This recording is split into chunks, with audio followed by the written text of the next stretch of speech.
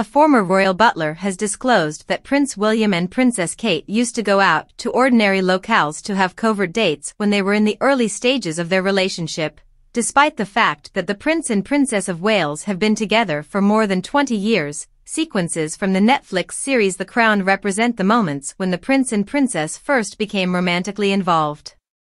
William and Kate first became acquainted with one another while they were both pursuing their undergraduate degrees at St Andrews University in Scotland.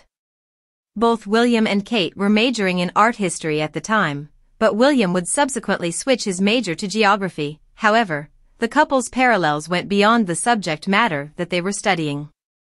Both of them had grown up in their respective home counties, attended exclusive boarding schools, and maintained relationships with members of very high society. A former royal butler disclosed that the couple used to sneak out for secret dates in order to get to know each other. It is therefore not surprising that the couple would eventually become husband and wife, as well as the future king and queen. However, it is surprising that the couple would eventually become husband and wife. Grant Harold, in an interview with Slingo.com, expressed his fondness for the couple's covert meetings that took place during the early stages of their relationship.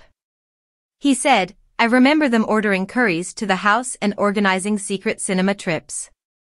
I remember going to the local pub when they were living in Tetbury, and Kate and William were just sitting there having a drink. I was there when they were there. We had a pleasant conversation. They were so typical and similar to any other couple in the world. Also, the locals simply did not bother them at all." Furthermore, Mr. Harold provided an explanation of William's romantic inclination in relation to Kate, saying, "William is a romantic at heart.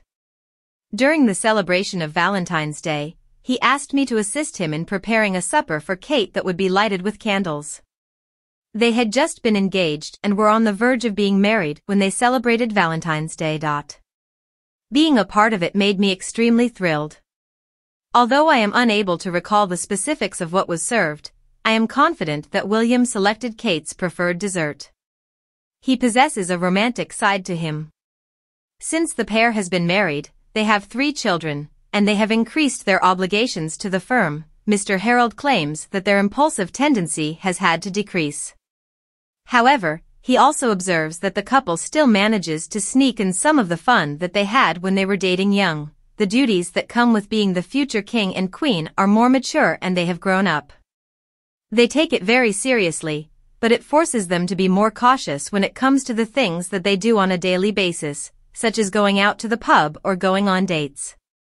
When they are able to, however, I will wager that they continue to go to the movies in secret.